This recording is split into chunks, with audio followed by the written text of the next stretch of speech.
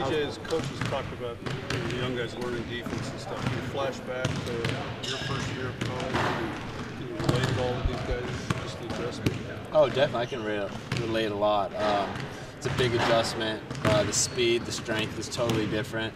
But I think they're doing a really good job picking it up pretty quick. And I thought last night's game, we played a pretty good defensive game the first quarter, but we need to do that the whole game. And if we do, I think we're going to be a really good defensive team.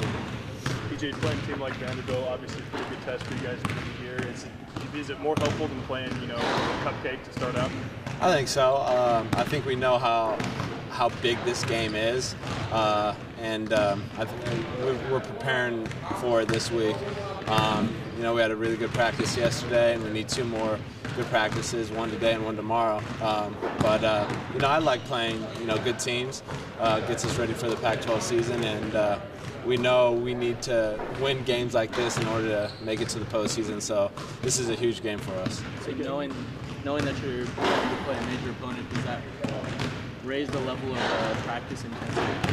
I think so. I mean, it shouldn't, because you should play each game the same. You should practice the same, but it definitely puts a little extra step in jumping your step, knowing that you're facing a really good team and it means a lot. So it definitely boosts up your energy a little bit. Given the personnel that Vanderbilt's lost from last year to this year, can you compare and contrast, the team from then and see what you're going to see on Thursday? I don't really know who's on their team this year. I do know that they had a lot of seniors last year, so that experience, they're a really good team. They knew how to play together.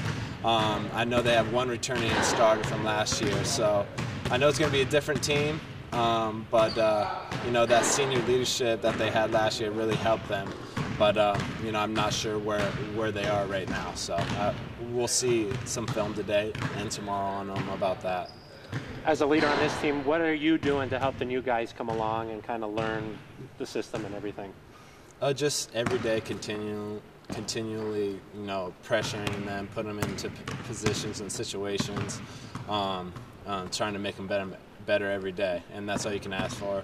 All you can ask for is 100% of energy and focus, and they've been giving that, and that's why they're picking it up faster and over the past years players have. So I'm really excited for this team. I think we're going to be really good, especially on the defensive side, and I can't wait to play Vanderbilt.